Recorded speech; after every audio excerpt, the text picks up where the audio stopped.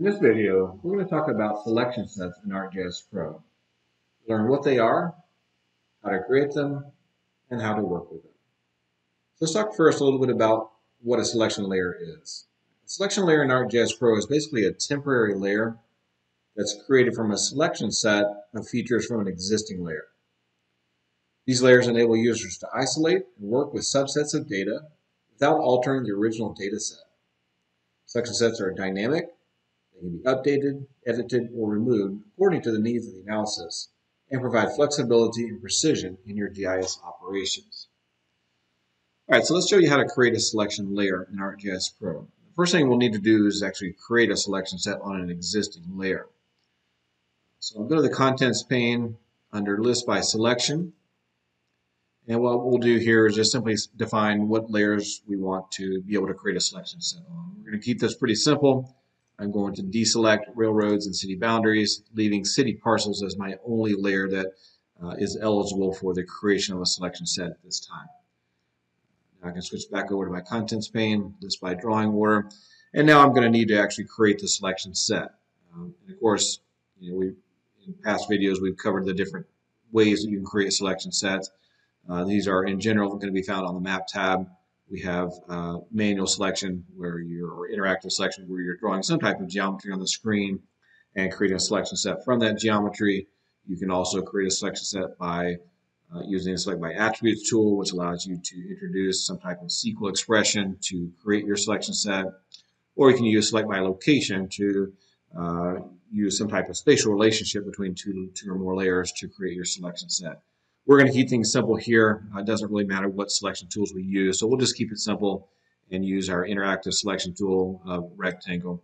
And what I'm going to do here is just simply draw a rectangle, and any city parcels that intersect intersect the rectangle that I'm drawing here. So by intersect, I mean touching the rectangle or are completely within that rectangle. So the first thing you have to do is obviously create that selection set. Now that I have the selection set, I'm going to right-click on the city parcel layer, which is the layer that contains the selection set. That'll display a context menu, and then I can go to Selection. And then there's an option here called Make Layer from Selected Features. And if I click on that, that will now add a new layer to my Contents pane. It'll have the same name as the original layer, but it'll also attach the word Selection to that layer name. So this is called City Parcels Selection. Now, if I turn off the visibility of the original city parcel layer, you'll see that what you're left with here is simply the features that were initially selected. And so those selected features become part of the layer, this selection layer that we created. If I right-click and go into the attribute table, you can see that I have 22 parcels that are currently selected, and that corresponds to what you see on the screen. So those are the features that have been added to that selection layer. Now, selection layers they're temporary in nature, right? They're meant to be virtual layers. They're rarely an end result, right? So you're almost always creating a selection layer with the intent to do something else with that. Maybe you're going to do some analysis with that layer, do some geoprocessing with that layer.